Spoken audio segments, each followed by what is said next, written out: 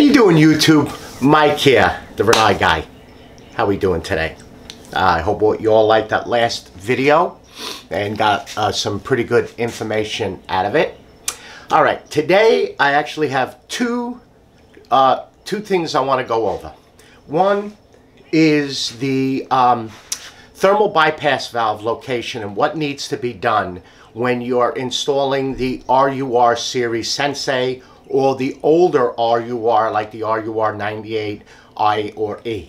When you don't have a dedicated return line and you're going to be using the supplied thermal bypass valve. But before we get into that with the mock-up, there's something I would like to go over. When you purchase the new Sensei unit, okay, that has the built-in circulating pump, okay, so like the RUR 199, whether it's propane, natural, interior or exterior, you're going to get a supplied Wi-Fi module, the Control-R. It's inside the box. You can also not put the Wi-Fi, and you can put in the 195T controller, which is the pump controller. Whichever one you use, supplied in the box in the instruction booklet. Okay, for demonstration purposes, this is not an RUR, but I'm just showing you what it would look like. Okay, the instruction booklet is in this plastic. Inside of the instruction booklet, and I'm going to take it out, is a connector. Now, I have had a rash of phone calls and service calls where contractors did not know how to hook up the controller. And I'll grab a mock-up and show you. Inside of the bag is that plug. Two little short white wires, and it says controller cable. Okay, do not connect to 120 volt. It's got a model number on it. If you pull the instructions out, which people have done, because some of the contractors have found it in the box or in the garbage, and just throw the plastic away, you're going to lose this, and it's pretty much camouflaged in there. So, and I'm going to be honest with you, the first Sensei we did, guess what we had to try, because we take the box and use it for garbage. We had to rummage through the box, so even we did it. Okay, it is in the instruction manual. And then in the unit, and I don't have a Sensei yet, but I do have a Sensei demonstration box. In the unit, it's going to get plugged in to the bottom of this new control board. This is the PC board without dip switches on the new Sensei, but it gets plugged in down here at the bottom. It's the last plug. It fits. It's in one direction, one-way direction plug. And let me just see if I can if I have it on the. Let's see. Oh, here we are. Here's the. See, it gets plugged in right here at the bottom. Now this is showing multiple. You can do multiples, but if it's just one, two little blue wire nuts to either the Wi-Fi module or to the 195T controller, and it gets plugged into the bottom of the with their new style PC board. And we'll do this as a separate video. I'm going to do the whole thing as a separate video with setting parameters, where it gets mounted, what you got to do. Okay? So that's that. Remember, look for that plug, because there's no other way to connect any of the. You cannot wire it in. There's no screws. It plugs in. All right. Now, we have, say, a unit that you're installing, and again, propane, natural, interior, exterior, doesn't matter. And you do not have a dedicated return line, recirc line. You're going to use the interior piping of the house. Supplied in the box is going to be this, it's a Grumfirst product, thermal bypass valve. And I already opened it. We keep them all. We keep a bunch of them. You know, because we do have a lot of dedicated lines, or we run the dedicated line, so this is not used. So this is, remember, no dedicated recirc. You're using the piping in the house. So you have this thermal bypass valve. It is directional. If you notice, you have all of the hot in, hot out, cold, cold. So basically it goes, it's a one-way valve. And I'm going to show you when we do it on the mock-up. The only way it goes on is with this facing front or with this piece, which makes it flat to the wall and leaves enough room that you can put the speedy nuts back on. Gets mounted. So it's one way. It's a one-way valve.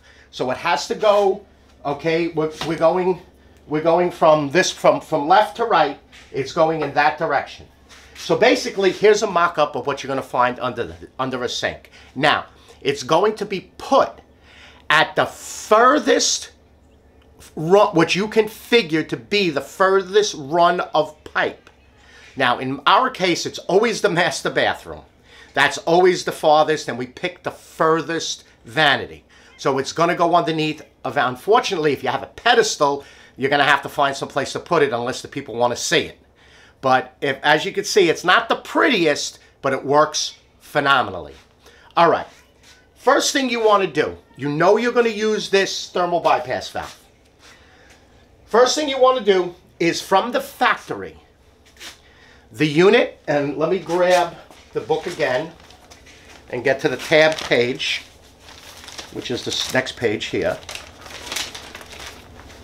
Okay. Located by the hot water side, right here, you have this Y fitting, which is going to have this black cap, which almost looks like the filter cap. And you're going to have this supplied, already installed plug. This plug is there when you have a dedicated return line. What you're going to do is you're going to unscrew that out of there. Okay, let's put this back. Now, on the RUR 98s, you have to take the front of the panel off. Now, I'm going to just show you this on the Sensei. So if you have an older that you're installing on RUR 98, it's going to have one of those white clips like that. And this is going to be clipped right there on the heat exchanger. So you need to open the front of the Tankless to get out the filter. Filter is to be installed in the event of using thermal bypass valve. Then it referred to the instructions. So that's one of the first things. You're making up the union halves, you're putting your valve kits on, and then you're going to take this off, pull out the plug, and install. Give me a second here because it's a tiny little bag. Now, on the Sensei units, this is going to be in the box. Again, go through the box. There's 4 pieces of styrofoam that hold this in. You know, you got the valve kit, you got the relief valve, you got the control R, you got a bunch of stuff in there. You're going to then install this filter and screw it back in. Now, make sure that the O-rings are in there. They do give you, I don't know if you can see it, they do give you extra O-rings. One O-ring for here, which goes on here, and one extra O-ring for the actual nut in case you lose it. Again, contractors, if you take the plug off, put the filter, or you don't use it, don't throw these away. Keep them. You never know if someone needs them. It's always good to have them. So that is the 2. Now, as you can see, I keep them. This bag is for the filter, but I put the plug in it, and we keep it on our truck. All right, so that's that. You got that set, you install it. Now, you're going to go into the bathroom. You're going to find a hot water, a cold water speedy valve underneath the furthest sink. Shut off the water, of course, so the water's already going to be off. Let's get everything ready here. Basically, you're going to take this thermal bypass valve and you're going to loop, you're going to undo the speedy from the faucet. You're going to tie the cold water in. Now, this bypass valve, these 4 sides are IPS. They're iron pipe size. And you're going to see what I mean in a second. Then you're going to take your hot water and you're going to put it onto the other side. Now, as long as this is going to be flat up against the wall, you're in the right direction. But just look, we always put a nice black arrow. So there's no mix-up. Then you're going to take your screws and you're going to screw the bypass valve right to the back of the cabinet. Then you're going to take your new speedies and you're going to connect your speedies right to this. Oh, I lost that one. There we go. And you're going to connect your speedies right back. Now, to connect that to the speedies, you're going to have, like as you can see, you have this 1/2-inch faucet nut, which is already built on, but then you got your 3/8, compression nut. Now, you can use a compression union, which sometimes we do. We use a compression union to tie the speedy back in. Or, if you have some of those high-end faucets, the ones that already have the speedies built onto it, so basically this is built onto the faucet, and you have this 3/8 nut here, and as you can see, you can't connect to it. What we do is we take 1/2-inch female by 3/8 compression adapters, and we already know what's on the faucet, so this will be made up before we do all this, and we screw it on to both of them.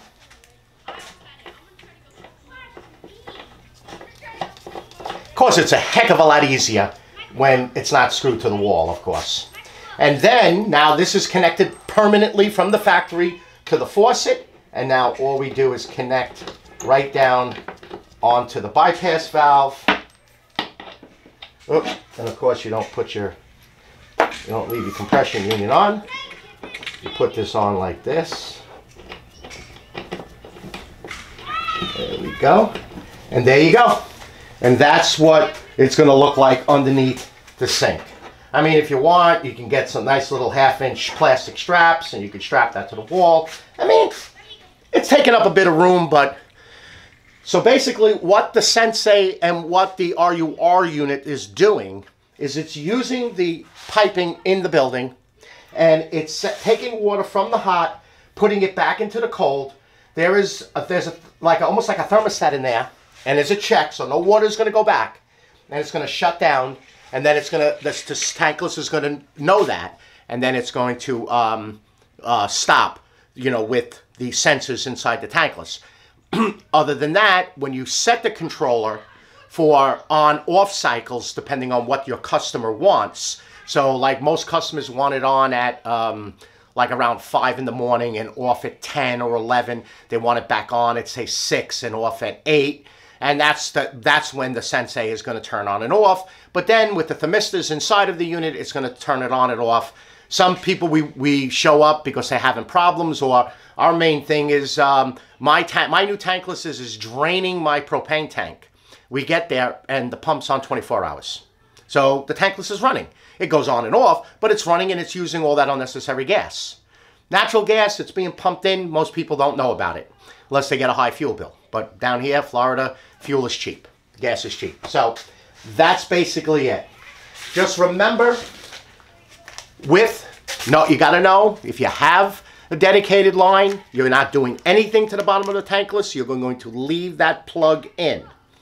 If you know you're going to be using the thermal bypass valve, then you will be using taking the plug out and putting the filter in, putting it all back in.